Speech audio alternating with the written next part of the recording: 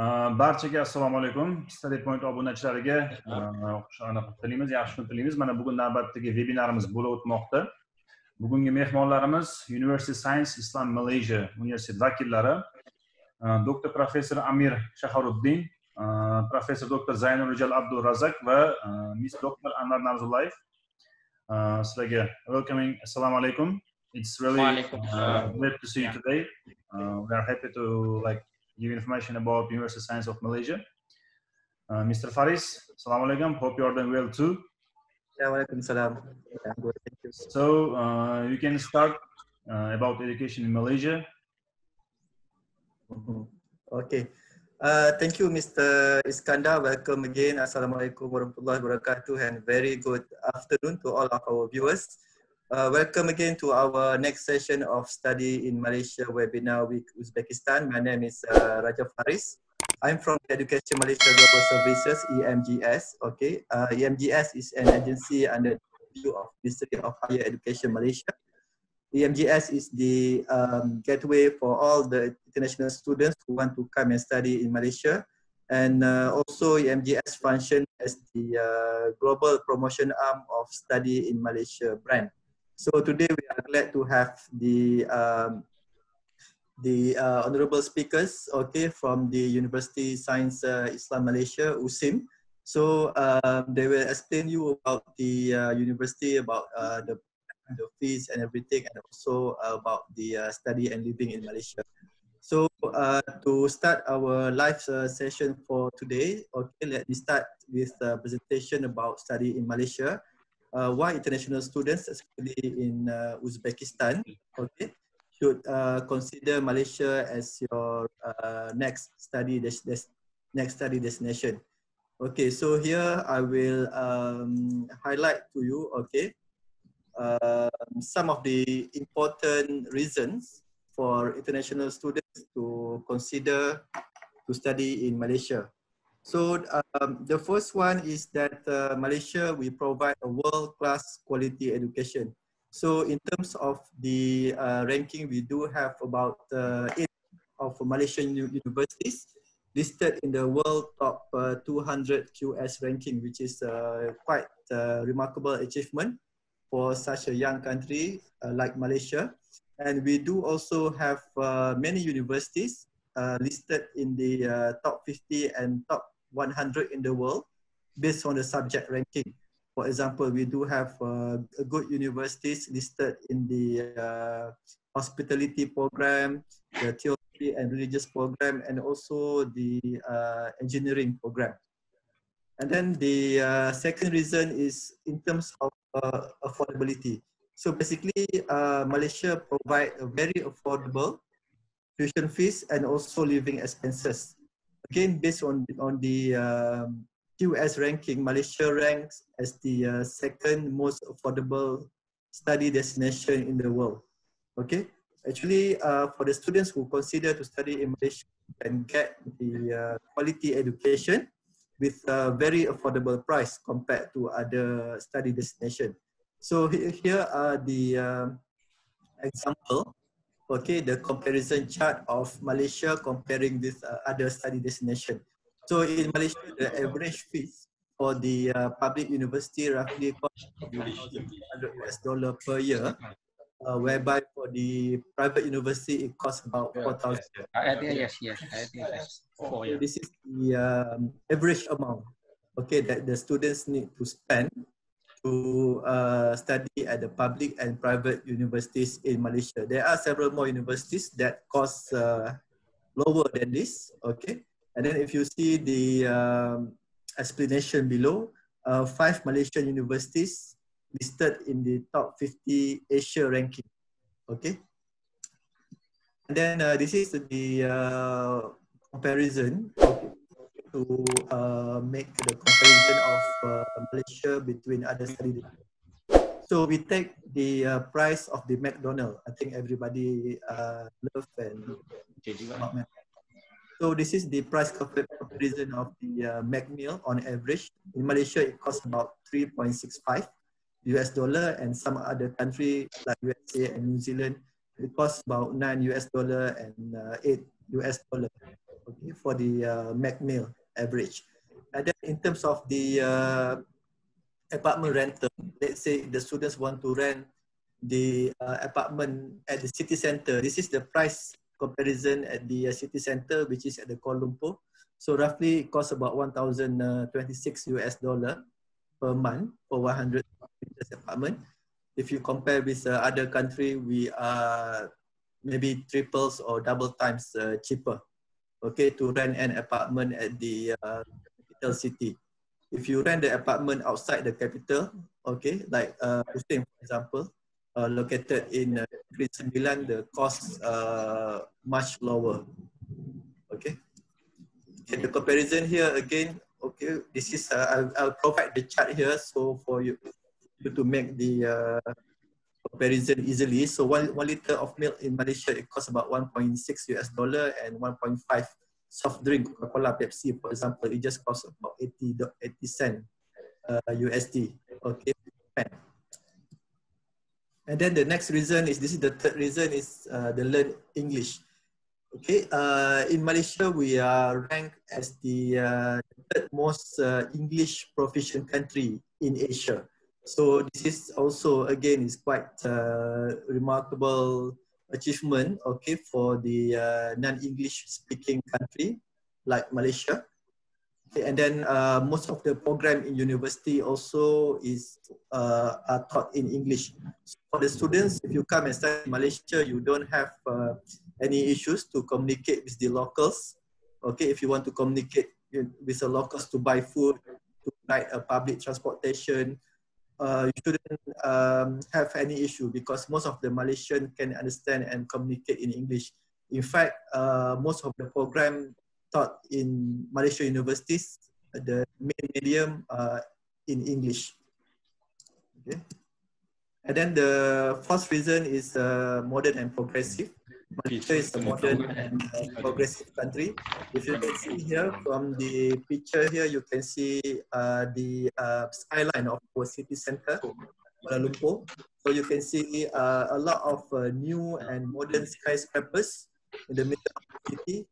Petronas Twin Tower is the tallest twin tower in the world. And soon we are going to have several more tallest tower.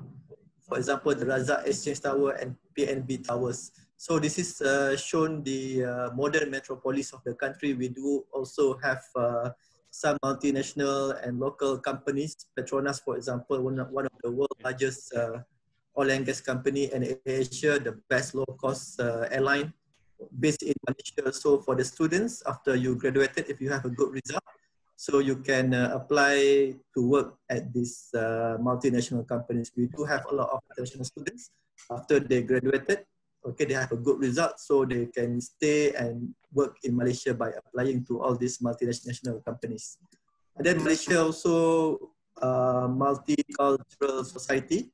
So in Malaysia, we are majority Muslim majority country. So halal food is easily available. It's not an issue. You can find halal food everywhere. And then we do have a lot of mosques, for example. And in terms of restaurant and food, we do have a variety of food.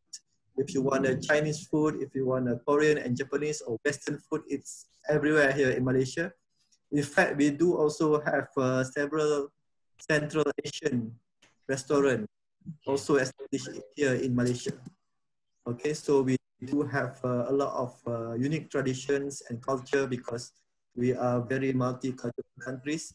We have experienced more than 20 years in terms of hosting and recruitment of international students. We host the students from more than 150 countries. So by studying in Malaysia, you can make friends with students, with people from other countries and other nations. So it will give you an international exposure. So you can know different culture, different people. So once you work with international companies later, so it's easy for you to communicate. Yeah. And then Malaysia also offers a very dynamic lifestyle. So here I show you some of the great places of interest here in Malaysia. We do have several top tourist destinations. one of the most beautiful islands here, beautiful tropical islands in Malaysia. Yeah, So yes. international students during the semester break or during the weekend have a short trip to all these beautiful islands. Okay, just have a relax at the beach, or you can go to Langkawi, or you can go for a hiking at National Park or Kinabalu. So we do have a lot of beautiful places for the students to explore outside the classroom. And this is we do also strategically look at the heart of our Southeast Asia countries. So if the map here, Kuala Lumpur is just about 3 hours flight from Bali, one of the world's most top tourist destination. If you want to go to Phuket or Krabi, for example, you just take about 1 or 2 hours flight only. And generally, we are quite peaceful in terms of politically and in terms of natural disasters. So we are quite stable country, and so far we didn't experience any major natural disasters, earthquake, volcano, for example. So basically, it's quite peaceful country. Okay, so if you can see from the index here, Malaysia listed as the 15th safest countries in the world and the 5th in global index. Okay, so that's all the presentation from me about the study in Malaysia, the benefits of study in Malaysia. So to end my presentation, I will share you the testimonial video about the experience of international students here in Malaysia. Okay, we recorded the experience of 2 students, one from Uzbekistan and one from Turkmenistan. Yeah, so I'll enjoy and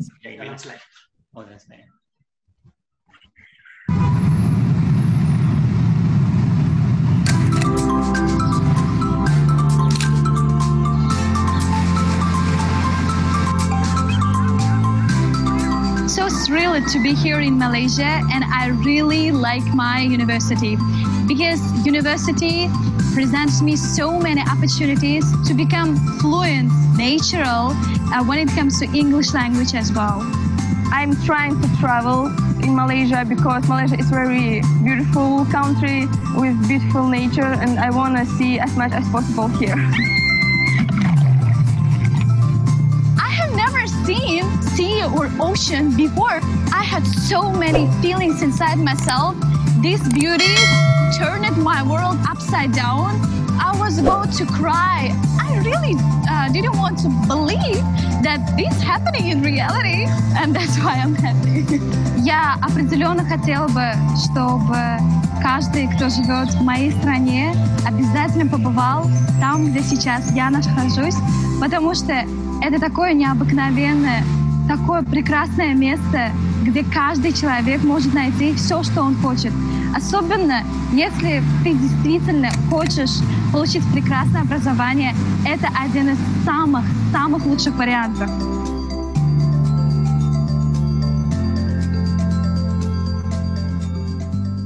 Okay, most of this video was recorded at the Redang Islands, Malaysia, one of the top tourist destinations.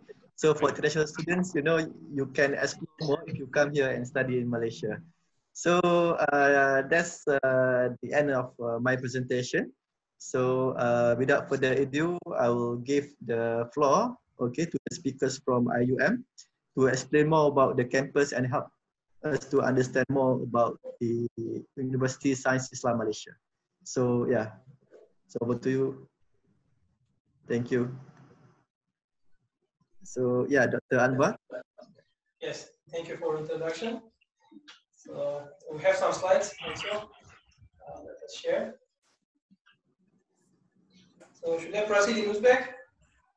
Yeah, in Uzbek will be better. Yeah, so those way to the class. O'zbekchada ko'proq odam tushunadi-da, ota-onalar ham kirishyapti. Bo'ldi.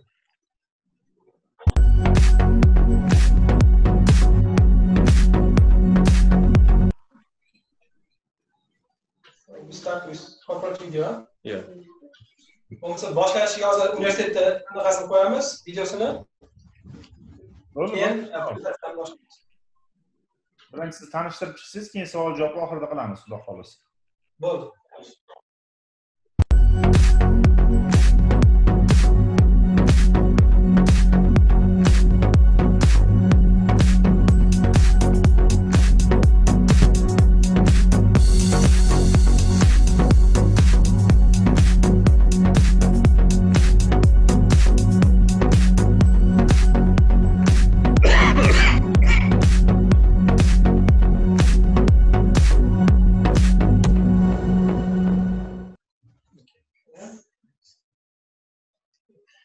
Assalomu alaykum hammaga. Demak, bugun biz Universiti Sains Islam Malaysia, ya'ni Malayziyadagi Islomiy ilm-fan universitetini sizlarga taqdim etmoqchimiz. Meni ismim Anvar. Shu yerda 4 yildan beri axborot xavfsizligi yo'nalishida dars beraman. Demak, meni yonimda doktor Amir. Doktor Amir keyinchalik hozir suhbat davomida ko'proq magistratura va doktorantura yo'nalishiga javob beradi bu kishi. Savol javoblarda qatnashadi. Savollar bo'lsa tayyorlab turinglar. Va yana doktor Zaynur. Doktor Zaynur bakalavr yo'nalishidagi o'sha qanaqa savollar bo'lsa hammasiga javob beradi. Demak, hozir universitetimiz haqida ozgina ma'lumot beraman. Demak, biz universitetimiz Universiti Sains Islam Malaysia ochilganiga 20 yil bo'ldi. 2000-yilda ochilgan paytda, demak, ochilgan paytida faqatgina islomiy universitet bo'lgan, ya'ni bitta kichkina universitet bo'lgan. Mana hozir kengayib, ya'ni juda katta universitetlardan biri hisoblanadi. Ya'ni Malayziyadagi katta universitetlardan biri hisoblanadi. 9 ta fakulteti bor. Hozir hammasi to'g'risida batafsil gaplashamiz. Demak, bizning universitetimiz asosiy o'ziga yarasha bir nuqtasi islomiy demak nomi bo'lgani uchun biz har bir sohada naqliy va aqliy, ya'ni naqliy degani bu demak bizga vahiy orqali kelgan, ya'ni Allohdan kelgan bir Qur'ondagi yoki hadisdagi ilmlar bilan va aqliy, ya'ni o'zimiz kashf qilgan, odamlar ixtiro qilgan mana shu ilmlarni birlashtirish. Ya'ni maqsadimiz har bir sohada, ya'ni soha bo'lishidan qat'iy nazar, axborot xavfsizligi bo'ladimi, meditsina bo'ladimi yoki bo'lmasa bizda fakultetlar juda ham ko'p, ya'ni muhandislik bo'ladimi, hammasida demak odamlarga, ya'ni talabalarga ikki tomonlama bilimni berish. Ya'ni halol mutaxassislar yetishib chiqsin. O'zimiz sohasida halol mutaxassislar yetishib chiqishini ta'minlash. Xo'p, demak, mana bu universitetimiz haqida qisqacha ma'lumot. Demak, bizga universitetimiz 12-chi demak davlat universiteti, ya'ni 12-chi bo'lib ochilgan. Hozirgi kunda adashmasam 20 tadan ko'p universitetlar bor Malayziyada. Ya'ni bu davlat universitetlari haqida gap ketyapti. Ochilgan payti 2000-yilda demak bu kulliya bo'lib ochilgan, ya'ni kichkina fakultet bo'lib ochilgan. Hozir endi universitet darajasiga chiqqan. Demak, 3-chi mana korpusda comprehensive university degani, demak, biz universitetimizda hozir hamma sohalar bor. Ya'ni mana 5-nuqtaga qarasangiz 9 ta fakultet deb qo'yibdi. Bizda deyarli demak o'qish mumkin bo'lgan hamma sohalar, yuridislik, misol uchun shariat deysizmi yoki masalan muhandislik, arxitektura, yana nimalar hozir yana batafsil ko'ramiz. Demak, hammasi bizda bor. Demak, elektronika, ular hammasi qamrab olingan. Bitta katta kampusimiz bor, mana 4-nuqta yozib qo'ygan. Nilay shahrida, Kuala Lumpurdan 30 kilometr uzoqlikda, demak, mashinada 20 minut yo'l. Ya'ni juda ham chiroyli joyda joylashgan, havosi juda ham zo'r. Men o'zim shu yerda yashayman 6 yildan beri. Havosi juda ham, tabiati ham juda go'zal joy va shaharga nisbatan ancha tinch va narx-navo ham juda arzon joy. Ya'ni shu tarafdan universitet juda yaxshi. Xo'p, demak, bizda 85 ta har xil yo'nalishlar bor. Bularni hozir hammasini sanab o'tmaymiz albatta. Demak, shundan 32 tasi bu bakalavr, ya'ni undergraduate, 49 tasi magistratura va doktorantura yo'nalishida va 4 tasi bu, ya'ni bizda parkurs tipi-ku, ya'ni bakalavrgacha bo'lgan tayyorlash. Ikkinchi 4 tasi mana shu tanqiy talabalarni bakalavrgacha tayyorlash kurslari. Demak, mana shu bizda 85 ta har xil yo'nalishlar bor. 9 ta fakultetimiz bor. Mana korpusda eng birinchi ochilgan fakultetimiz Qur'on va sunna fakulteti. Ana undan keyin liderlik, ya'ni boshqaruvlik va menejment fakulteti bor. Shariya va yuridik fakultetimiz bor. Jahon tillari fakulteti bor, ekonomika fakulteti va mana shu e'tibor bering, demak bizda ekonomiya va muomalat degan, bu yerda bizda ekonomika deganda bu iqtisodiyot, muomalat deganda islomiy iqtisodiyot, ya'ni islomiy moliyalar, shular mana shu yerda o'rnatiladi. Islamic finance, right? Yeah.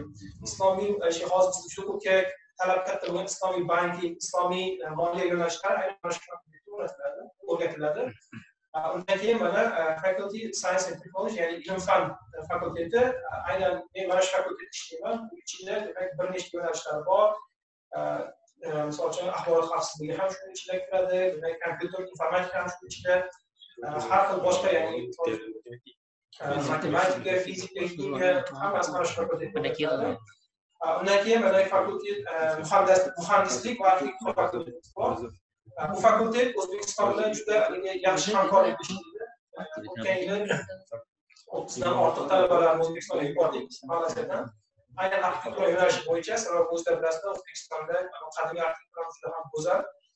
Samarqand, Buxorolarga juda ko'p tashrif buyurishadi. Demak, keyingisi mana meditsina fakultetimiz yaqinda yangi binoga ko'chdi. Avval uzoqda edi, hozir mana bu ham bizning kampusda. They moved to new building, right? The medicine. Yeah. Ya'ni mana hozir oktyabrdan yangi binoda juda katta, juda chiroyli bino, shu yerda darslar boshlanadi va oxirgisi demak dentistry, ya'ni tish doktorlari tayyorlaydigan fakultetimiz. Mana shu bizning asosiy katta fokusli fakultetimiz. Demak, bu boshqa markazlar, ya'ni universitet ichidagi, universitetning qoshidagi boshqa markazlar, ya'ni har xil ilmiy izlanish markazlari ham bor. Demak, bu yerda mana tanqidiy deganimiz, boya aytganimizdek, talabalarni, ya'ni bakalavrigacha tayyorlaydi, bakurslar. Undan keyin Genius inson, bu maktab bolalari uchun juda haligi eng aqlli bolalarni saralab olib, 4-5 yil o'qitib, keyin o'zimizga qabul qilamiz, boshqa institutga jo'natamiz. Undan keyin Islomiy tadqiqotlar universiteti instituti bor va boshqa, yana mana bu yerda ko'rib turganingizlar, bular hammasi demak qo'shimcha bizdagi bor ilmiy izlanish institutlari. Xo'p, endi o'qishga kirish uchun demak bu ko'rib turganingiz ketma-ketligi, ya'ni hujjatlar topshirish va boshqa, ya'ni talablar hammasi mana shu yerda ketma-ketlik ko'rsatilgan. Bu yerda misol uchun O level, A level degani bizda bu narsa yo'q. Odatda 10 yillik, 11 yillik, 12 yillik o'qish, ya'ni shu narsalar bu yerda bu ko'proq haligi Angliyani tizimiga, Britaniya tizimiga moslangan. Agar bizga taqqoslaydigan bo'lsak, ya'ni 11 yil o'qish bor yoki 12 yil o'qish bor. Agar 12 yil o'qigan bo'lsangiz, hozir bunaqa kamayib ketdi. Oldin 12 yil o'qish bo'lardi, ya'ni 9 yil maktab, 3 yil kollej o'qigan bo'lsangiz, to'g'ridan-to'g'ri universitetda hujjat topshirishingiz mumkin. Agar 11 yil o'qigan bo'lsangiz, 1 yil kurs o'qishingiz kerak bo'ladi. Hozir shuni ham aniqlashtirib olamiz. Doctor, for O level, they have to go to the foundation? Yeah, foundation. Tamhidi, we call it Tamhidi. Here, right? Yeah, here. For international also. Yes, for international also, yeah. Demak, o'sha 11 yil o'qigan bo'lsangiz, ba'diyangizda 1 yil, 1 year or 1 semester? 1 year. Demak, 1 yil kurs o'qishingiz kerak bo'ladi. Undan keyin bakalavr boshlasangiz bo'ladi. Bakalavridan keyin magistratura va doktorantura va ketma-ketlikda davom etsangiz ham bo'ladi. Bu demak o'sha tamhidiy deganimiz, boyagi kurslar mana shu yo'nalishlarda talabalarni tayyorlaydi. Ya'ni mana shu yerda 1 yil o'qish kerak oldin, agar 11 yillik diplom bilan kelsa. Ko'rib turibsiz, bu yerda demak birinchisi shariat va yurisprudensiya, ikkinchisi buxgalteriya va ekonomika, uchinchisi demak fanlar, tabiiy fanlar va texnologiya va hokazo. Mana shu yo'nalishlarda 1 yil o'qishga to'g'ri keladi, agar 11 yillik diplom bilan kelsangiz. Demak, bu bizning universitetimizga bakalavr uchun talablar. Ko'rib turibsiz, demak bu yerda albatta maktabni bitirgan bo'lish kerak yoki kamida 11 yil yoki 12 yil o'qigan bo'lish kerak. Demak, bitirganlik hali sertifikat bo'lish kerak. Va boshqa, ya'ni bitirganlik har xil hujjatlar bu yerda aytilgan. Asosiysi hozir muhim narsalarni qarayapman. Demak, birinchi sertifikat kerak, ya'ni maktabni bitirgan sertifikat bo'lish kerak. Va ingliz tilidan sertifikat kerak. Hozir ko'ramiz uni talablarini va arab tilidan. Bizning islom universiteti bo'lgani uchun demak arab tilidan ham sertifikat kerak bo'ladi. Xo'p. Demak, bu endi talablari batafsilroq ingliz tili uchun, demak ingliz tili uchun demak kamida TOEFL, ya'ni ko'rib turibsiz, mana birinchisi 310 bo'lish kerak. IELTS 4 ekan, demak ko'rib turibsiz, talab IELTS 4 ball bo'lish kerak, nisbatan pastroq. Demak, bemalol ko'pchilik topshirsa bo'ladi. Boshqa mana sertifikatlar bizda endi asosan IELTS bilan TOEFL bo'lgani uchun qolganlari bilmayman, tushunarli. To'xtalmayman. Ikkinchisi demak arab tili. Arab tilidan maktabda arab tilini o'qigan bo'lishingiz kerak yoki arab tilidan sertifikatingiz bo'lishi kerak, ya'ni arab tilini bilishingiz haqida. Hozir biz Webinarni boshlashdan oldin ozgina gaplashdik shu haqida ham. Agar sizda bu sertifikatlar bo'lmasa, bu yoqqa kelganingizda demak arab tili kursini olishingizga to'g'ri keladi. Ya'ni agar faqat ingliz tili bilan kelsangiz, o'qishingiz davomida bu yerda arab tili kursini ham olishingiz kerak. For the Arabic language, they can register intake or they first. Starting next semester, we will try to they can register first, and then we will offer them Arabic course, but we extra course. Demak, arab tilingiz yo'q bo'lsa, bemalol hujjatlarni topshiraverasiz, o'qishga qabul qilasiz, ro'yxatdan o'taverasiz. Faqat shu o'qish davomida, semestr davomida yana bitta qo'shimcha arab tilidan kurs olasiz. Demak, bu arab tilisi yo'q bo'lgan talabalar uchun. Demak, ko'rib turibsiz, agar e'tibor bersangiz, IELTS nisbatan boshqa universitetlarga nisbatan ancha past, shuning uchun bemalol qo'rqmasdan topshirishingiz mumkin. Arab tilini esa shu yerga kelgandan keyin qo'shimcha kurs sifatida olaverasiz. Bu endi ba'zi bir yani yo'nalishlar, bu yerda esingizda bo'lsa, bizda 85 yo'nalish bor dedik. Bu endi ba'zilarini bu yerda keltirishgan, hammasini keltirishga vaqtimiz yetmaydi. Bu yerda asosiy mana e'tibor bersangiz, tepadagilari Qur'on va sunnat bo'yicha, ya'ni islomiy yo'nalishlar, undan keyingisi demak, keyingisi bular hammasi demak islomiy yo'nalishlar. Hozir e'tibor berdim, ko'pchilik islomiy yo'nalishlar ekan. Bunisi demak, bunisi keyingisi o'sha shariat va yurisprudensiya yo'nalishlari bo'yicha, FPBU bu jahon tillari yo'nalishlari bo'yicha, mana ko'ribsizda arab tili, ingliz tili, mana shu yo'nalishlar bo'yicha bakalavr. Keyingilari mana ilm fan va texnologiya, ya'ni food, ya'ni oziq-ovqat texnologiyasi, fizika, kimyo, axborot xavfsizligi, informatika va hokazo yo'nalishlar. Mana shular demak hammasi bizdagi bor yo'nalishlar. Bularni biz saytimizdan kirib ko'rishingiz ham mumkin. Demak, usim.edu.my keyinroq linkni beramiz. Demak, asosiysi mana bu yerdagi barcha bizdagi bor bakalavr yo'nalishlar. Xo'p, endi magistratura uchun keyingisi demak magistratura va doktorantura uchun talablar qo'yilgan. Bu yerda e'tibor bering, asosiy talab o'sha yakuniy baho, ya'ni 275 dan baland bo'lishi kerak, CGPA deyiladi bu baho. O'zbekistonda CGPA biz ishlatmaymiz, lekin odatda xalqaro bo'lim bo'lsa, xalqaro bo'limga murojaat qilsangiz, ular o'sha sizga bizdagi ball sistemasini CGPA ga o'tkazishga yordam berishadi. Yoki bo'lmasa, shu yerda misol uchun mana universitetga murojaat qilishingiz mumkin, yoki mana hozir o'rtada turgan agentlar bor, ular ham sizga yordam beradi. Ya'ni yordam beradigan odamlar ko'p, bemalol bizdagi ballni CGPA ga o'tkazishingiz mumkin. 275 bu juda ham baland emas. Ya'ni agar deylik siz to'rga o'qigan bo'lsangiz, bemalol yetadi. A'lochi bo'lish shart emas. 275 demak o'rta baho. Mana shu sertifikatimiz yetadi. Ya'ni boshqa qo'shimcha hech qanday imtihon yo'q, boshqa narsa yo'q. Xo'p, bu bitta nafar yo'nalishi. Demak, mana bu umumiy yo'nalishlar, umumiy talablari barcha yo'nalishlar uchun, magistraturadagi barcha yo'nalishlar uchun ekan. Bundan oldingisi faqatgina substance abuse. Demak, bunisi barcha yo'nalishlar uchun. Demak, kamida 275 bo'lsa, o'sha CGPA to'g'ridan to'g'ri qabul qilishadi. Agar undan pastroq bo'lsa, bu yerda baholaringiz ko'p chiqishadi va keyin qaror qabul qilishadi. Lekin odatda, ya'ni muammo yo'q. Ballingiz juda ham agar past bo'lmasa, kichik bo'lmagan bo'lsangiz, bemalol kelib o'qisangiz bo'ladi. Demak, bu yerda ko'rib turibsiz, bu yerda by research deyilgan. By research degani, master by research degani ilmiy ish orqali. Ya'ni siz darslar o'qimaysiz. Magistratura davomida 2 yil kamida ilmiy ish qilasiz. Demak, bu yerda ular shartlar bor bitirish uchun. Darslar olmaysiz, lekin maqola chiqarishingiz kerak, konferensiyalarda qatnashishingiz kerak va hokazo. Mana shu xil talablari bor.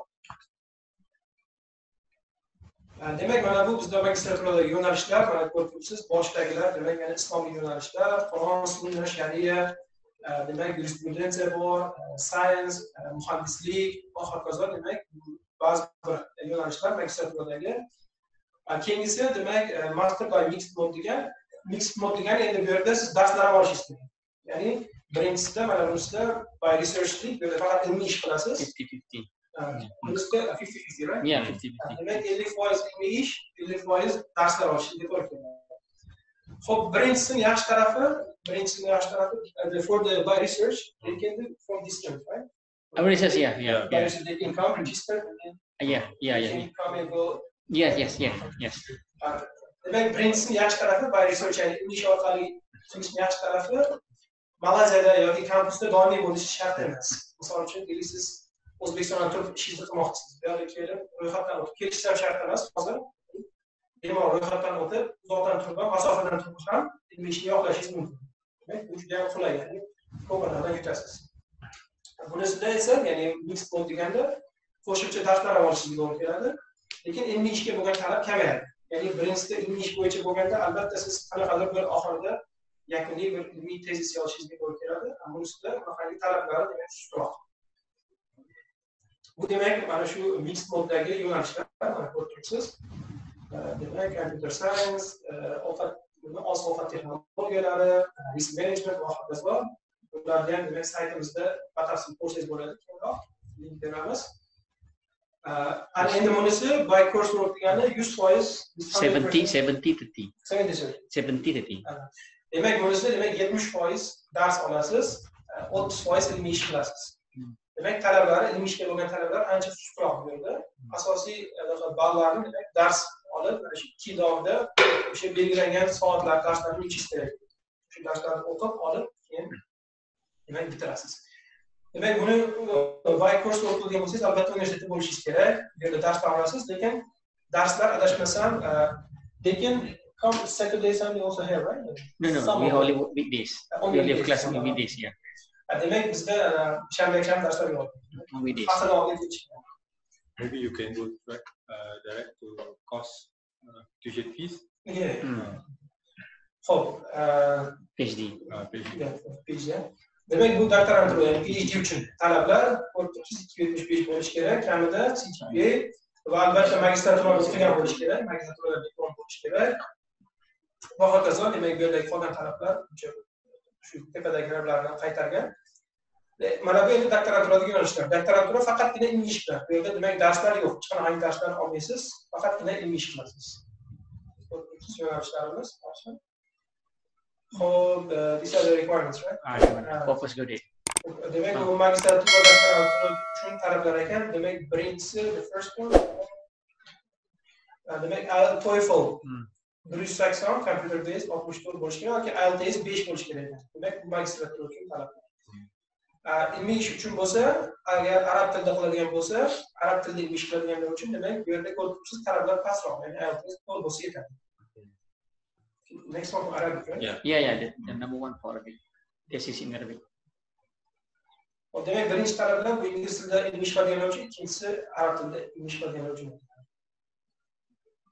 Bu bizni talabalarimiz, chet ellik talabalar. How many total? 670. Oh, yes. Demek bizde 670 talaba var ekan. Hozir chet ellik talabalarimiz 670 ta mana shu davlatlardan asosan. Demek bu bakalavrdagi talabalarimiz 90 ta talaba bor ekan. We have one Uzbek. Xo'p, demak bu bizni fakultetimizdagi bor, ya'ni juda ko'p qulayliklarimiz bor. Ular haqida, ya'ni agar Malayziya haqida boshqa narsalar ko'rgan bo'lsangiz, taassurotga ega bo'lsangiz kerak. Juda ijtimoiy kutubxonalarimiz bor. Albatta Wi-Fi, transport, talabalar uchun hamma sharoitlar qilingan, yotoqxonalar va har xil, ya'ni qo'shimcha umuman, ya'ni shu yerda o'qib tahsil olish uchun hamma sharoitlar qo'yilgan. Bu demak yon atrofdagi, biz atrofimizdagi bor ko'rsatilgan ekan. Shahar juda, men qisqacha aytaman, Nilay shahri juda qulay joylashgan. Ya'ni Kuala Lumpurga boraman desangiz, juda bir qadam, ya'ni 20 minutda yonimizda katta o'tadi, trassa o'tadi. Trassadan 20 minutlik yo'l. Agar trenda boraman, poyezdda boraman desangiz ham, bizda demak KTM Nilay station degan stansiya bor. Shu yerdan demak bu yo'q, yana 20 minutlik yo'l shaharga yetib olasiz. Xo'p, demak bu bizning ma'lumotlarimiz. Keyinroq demak saytda ham saytimizga kirib ko'rsanglar bo'ladi. Demak admissions.usim.edu.my. We have information about fees. Hozir narx-navo haqida ozgina ma'lumot ko'rsatamiz. Kagra so'z mana shu haqida savollar tushyapti. Narx qanaqa scholarshiplar bormi deb so'rashyapti. Hozir Instagramda live ketyapti. Mana hozir parallelni shu haqida qisqacha ma'lumot berib o'tsangiz, agar grantlar bo'lsa ham qanaqa olinadi, o'zi общий scholarship narxini o'zi qancha? Hozir ochaylik shuni qilamiz, slaydlarni. Bo'ldi, bemalol. Oh, we have here, right? Yeah, we have here. This is for bachelor. This is for postgraduate. Hello. Bachelor.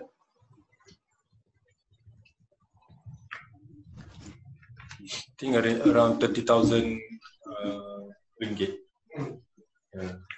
For this is for postgraduate. Postgraduate around 23,000 to 30,000. And this is for undergraduate first. Is for undergraduate. Demek hozir mana ochaylik. Bu saytimizga kirib ko'rsatib bo'ladi. Demak, hozir yaqinlashtiramiz. Hop, demak mana hozir o'ng tarafda ko'rinyaptimi narx-navo? Da, ko'ryapman. Demak, ko'rib turibsiz, eng qimmati demak meditsina, albatta, hamma joyda eng qimmat. 12 ta semestr o'qish kerak. 12 ta semestr o'qish kerak. Demak, 400,000 ringgit. Bu taxminan 100,000 dollar bo'ladi. Eng qimmat o'qishimiz shu. Lekin asosiy mana yo'nalishlar mana bizning misol uchun biz yo'nalishimiz demak kompyuter informatika yoki axborot xavfsizligi, axborot texnologiyalari yo'nalishida 35,000 ringgit bu 4 yilga, ya'ni 8 semestrga hammasi общий narxi demak taxminan 35,000 ringgit 4 ga bo'lasiz. Dollarda narxi chiqadi. Demak 8,000 dan 8,000-9,000 dollar atrofida ekan. Xo'p, o'qish davomiyligi necha yil? 8 semestr, demak 4 yil. Oxirgi anaqa semestr demak ana bo'ladi. Nima? Praktika. Tushunarli. Значит, narxi 2187 dollar bo'libdi, oyiga, yiliga to'g'ri keladi shunaqa. Qanchada? 2187, chunki 8750 chiqdi-da umumiy hisobda. Shunaqa. Demak, o'sha 8,000 dollar atrofida bu hammasi jami. Xo'p, endi buning ichiga turar joy kirmaydi, to'g'rimi? Hozir so'raymiz. This includes the accommodation or Yeah, include. demak, turar joy ham kiradi ichiga. Accommodation hostel. Demak, yotoqxonada turar joy ham kiradi ichiga. 1 yil. O'shani ichiga umumiy turar joy. Mana shu narxning ichiga demak yotoqxona ham kiradi. Вообще zo'r ekan narxlar. Narxlar yaxshi. Chunki boshqa universitetlar misol uchun частныйlar 4-5 ming atrofida, lekin turar joy kirmaydi. Hozir bu yerda 2187 dollar va turar joy ham shuning ichida kontrakt bilan birgalikda bo'lsa, bu idealniy variant ekanda. Tushunarli. Hop, yotoqxona qayerda bo'ladi? Shu on campus, off campus rasmlari bormi, ko'rishsa bo'ladimi? Bizda kampus ichida ham bor. Asosiy yotoqlarimiz, demak, kollejlarimiz, yotoqxonalarimiz. Tashqarida ham bor, tashqaridagi yaqinida ham bor, universitet yonida bor. Keyin bizda albatta har bir yotoqxonaga kuniga avtobuslar qo'yilgan. Ya'ni misol uchun hatto universitet ichidagi yotoqxonalarga bus. Yeah. The college, right? Yeah, from faculty to every colleges. Yeah. So demak har bitta fakultetdan har bitta yotoqxonagacha avtobuslar yo'lga qo'yilgan. Ya'ni tinmasdan aylanib yurishadi. Shuning uchun demak eng uzoq kampusimiz ham adashmasam juda uzoq ham what is the college near the Tesco? Sutraida. No, just across the road. Yeah. Demak shahar markazida kampusimiz bor 3 kilometr adashmasam. U yoqqa ham avtobus yuradi. Yaxshi tarafi shahar markazida. Demak yonida juda ko'p savdo markazlari joylashgan. Tushunarli. Xo'p, значит, kontrakt shu aytdingiz, scholarship mavjudmi, mavjud emasmi? Chunki bu studentlarimiz so'rashadi. 100% ga kam, 50% kam. Belum.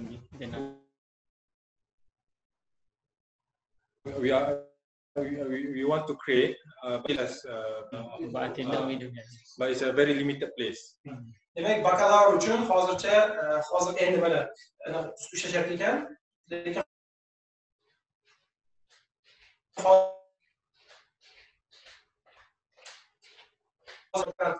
grantlar bo'ladi. Bemalol grantlarga topshirsa bo'ladi. Buning uchun donorlar bilan gaplashish kerak. Misol uchun men o'zimda ham hozir 2-3 ta grantim bor, lekin talabam yo'q. Qiziqqanlar bo'lsa, kelaman desa, bemalol talabalarga oylik maosh chiqarib berish mumkin. Hozir bakalavriat narxlari, doktorantura narxlarini ko'ramiz. Keyin o'qiydi, postgraduate. Tushunarli. Qarang, yana bitta savol. Narx ko'rsatasizmi meni? Anaqaligini. Mana doktorantura magistraturalari. Tushunarli. Hop. Bakalavr so'rab oling bo'lmasam, keyin o'tamiz. Bo'l. savol berishyapti. Mana qaysi fakultetlari bilan kuchli hisoblanadi mana San universitet? Qaysi fakultetlar rekomendatsiya qilaylik studentlarga? Which faculties are the the top in Malaysia? What is the strong faculties now? In USIM. Yeah. The stronger. I mean, but every faculty have its own. But we can see that we are very specialized in Quran and Sunnah study.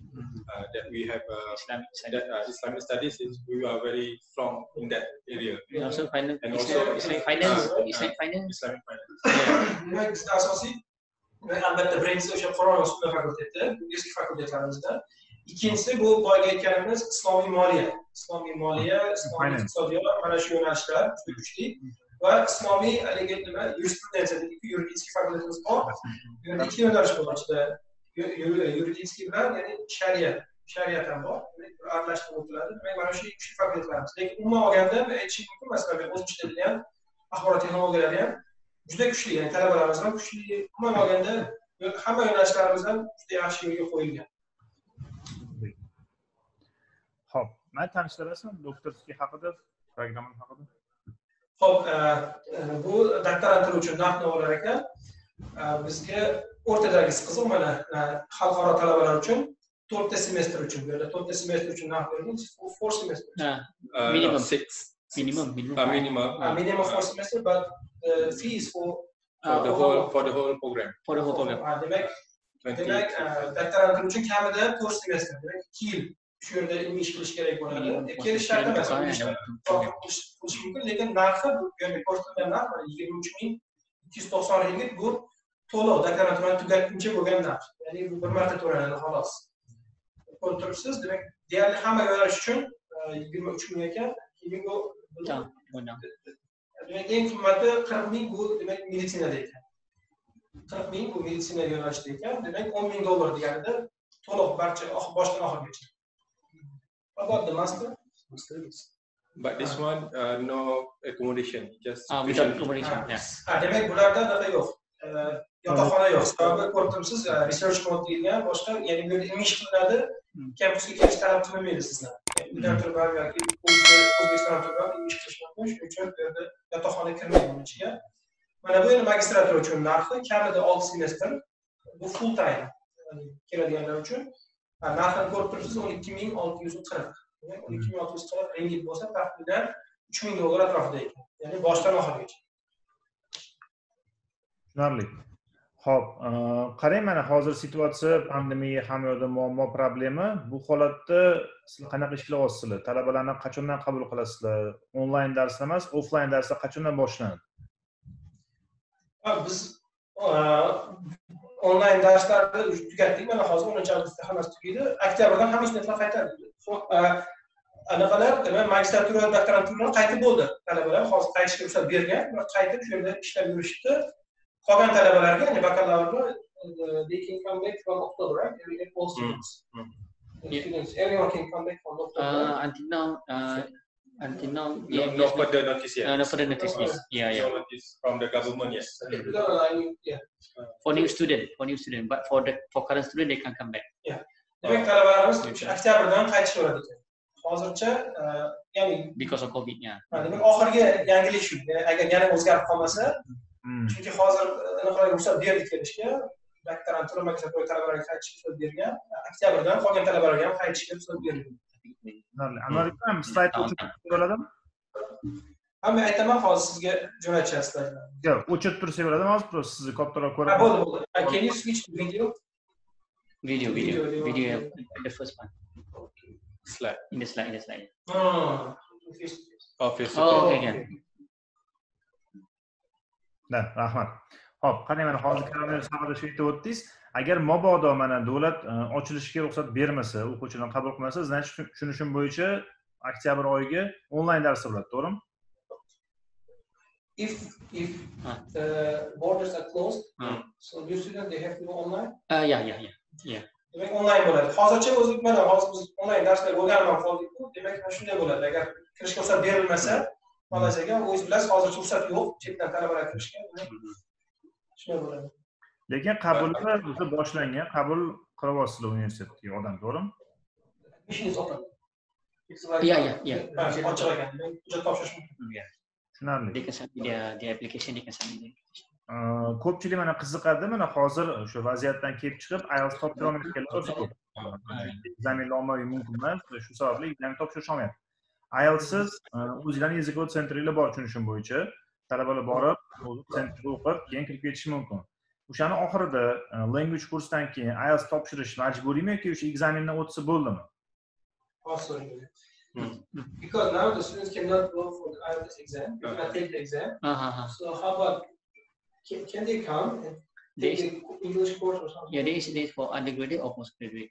For undergraduate. For undergraduate. Okay, for undergraduate, we offer them 1 semester English intensive courses before we can register them for the first year. For 3 to 4 months, something like that. Yeah. Demak, darslarni boshlashdan oldin, fakultetga registratsiya qilishdan oldin ingliz tilida kurslar olishga to'g'ri keladi ekan. If they pass, they don't have to go. No, they have to go. They have to go to LTS. Still have to go. Yeah, they have to go to LTS. LTS baribir talab qiladi. Oldin bunaqa narsa yo'q edi, shunga odam hayron qolyapti-da. Hozircha hop, vроде bizda bunaqa savollar yo'q boshda. O'sha qiziqtirgan hamma savollarga ответ oldik, o'sha menimcha. Mana zo'r savol berishchi, mana hozir Instagramga kirasiz.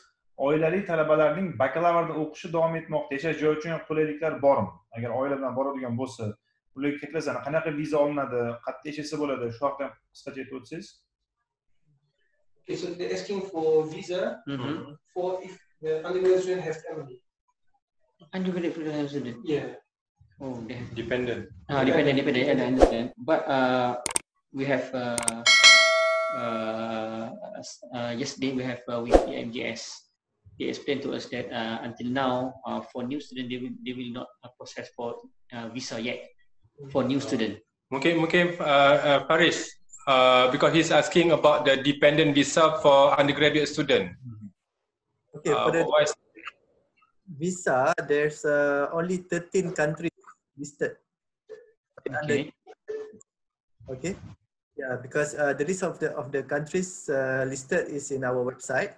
Okay. Mostly in the Middle East countries. Okay. What about Uzbekistan? Can they apply for dependent visa?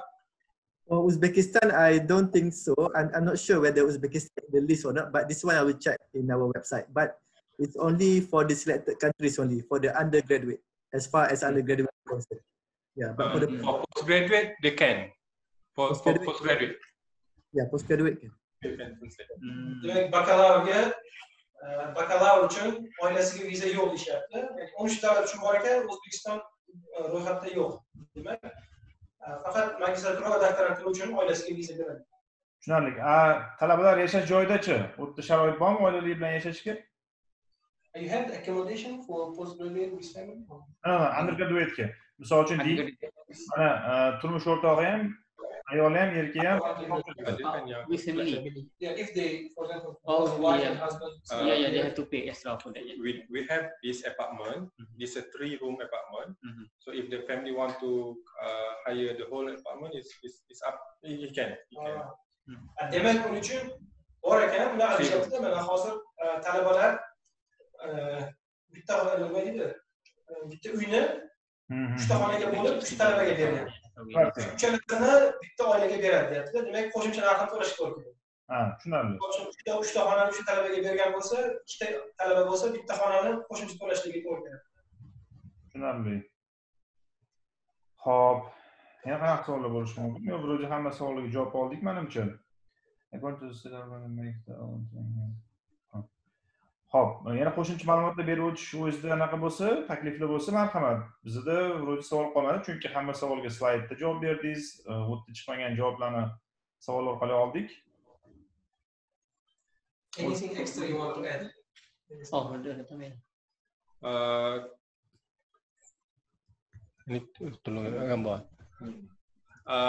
I think because we really want to welcome many Uzbekistan. So far, we only have 1 Uzbek students at undergraduate level, and we want especially open for many postgraduate students from Uzbek. For masters and for PhD, I think we offer very reasonable and very attractive fees, because for postgraduate, for PhD, very cheap, very affordable, 71 million som only for the 3 years. It's very reasonable price.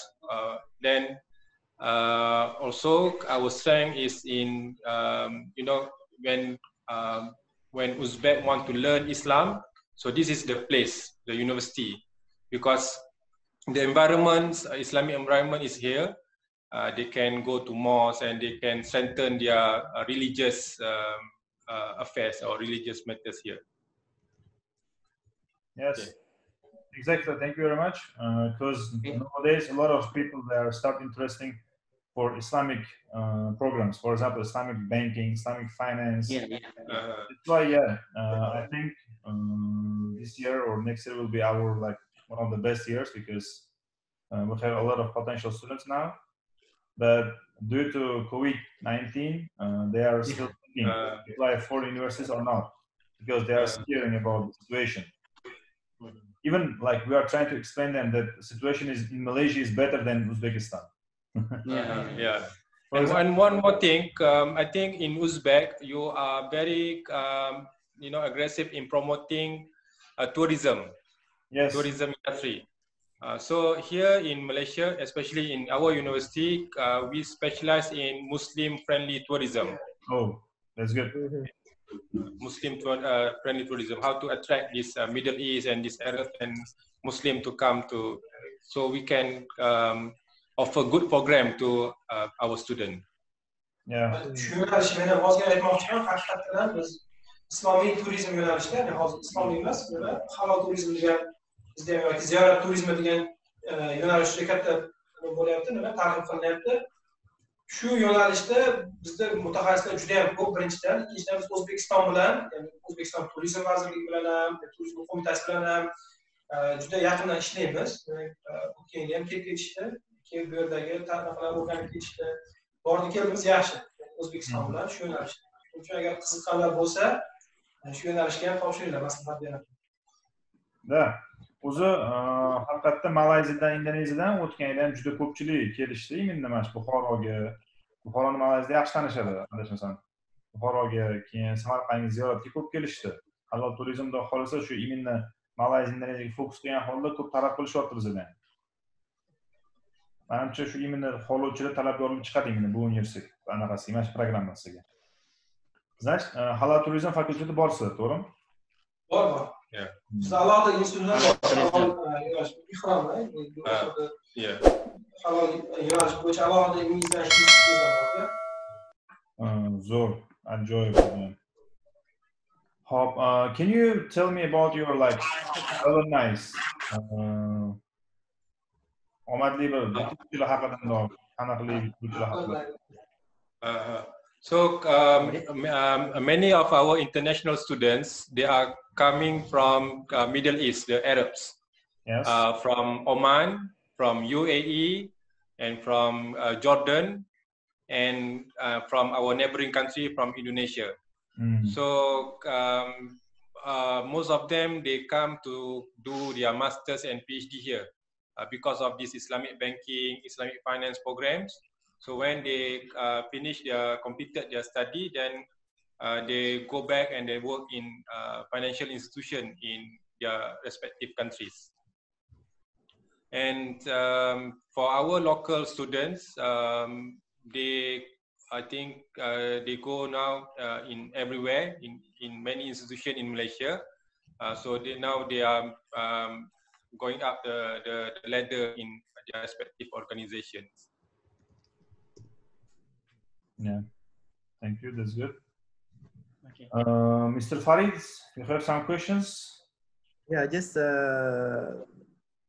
one or two questions only for me. Okay, just now you talked about the Arabic language requirement. So is it compulsory to have Arabic requirement for all programs or only selected programs? In USIM, our medium of instruction for all courses are either in English or in Arabic. So that's why even if they are taking in science technology subject or programs, they have to take English or Arabic courses. So it's compulsory, or is all students in USIM, they have to learn both English and Arabic courses for all programs. So meaning, let's say the students from Uzbekistan, they didn't take Arabic at their schools and everything, can they at IUM as a foundation and start and take the Arabic class? We will provide them preparatory courses for them to have a basic in Arabic. Then they can join other students in bachelor level, degree level. Okay, and then they need to pass the Arabic language. Arabic. Yeah. Okay. That's good. By the way, can I know the tuition fee for the language course? The tuition fee for the language course. Tuition fee for around 2,900 ringgit. 2,900 ringgit. How much is? This is for one semester, right? Yes, for one semester. Okay, thank you. 2,900. That one for the Arabic courses. For Arabic, yeah. This is for Arabic or for English? For Arabic. How about the English? How about English? About 3,000 something, almost 4,000. 4,000. Almost 4,000. So it's about $1. I mean, dollar, huh? That's. Yeah. That's great. Yeah. Let's say the student doesn't have IELTS and they will study in a language course. At the end, he or she must sit on IELTS exam, right? Yes. How is the requirement score like? 5.5 or 6.0? No, 5.0. 5.0. To undergraduate. I mean for undergraduate. Yes. Only 4.0 for undergraduate. To'g'ri yetarlimi? Kam emasmi to'g'ri? Yetarli debdi lekin. Shuni boya aytdim, talabimizdan pastroq ekan. Ko'p joyda kamida 5,5 so'raydi, o'shanga odam hayron qoldi. Endi bizaniki degani yaxshi. Yaxshi, shans ko'p. To'g'ri olish ham qiyin emasda, chunki bizda 5 chiqsa bola siqilib yurishdi o'tda hozir. Yeah. From my side, I don't have any questions anymore because everything was clear. How about Mr. Faris? Yeah, I think before we end the program, okay, Dr. Anwar, how many years have you been living in Malaysia? Almost 8 years. Wow, it's quite sometimes.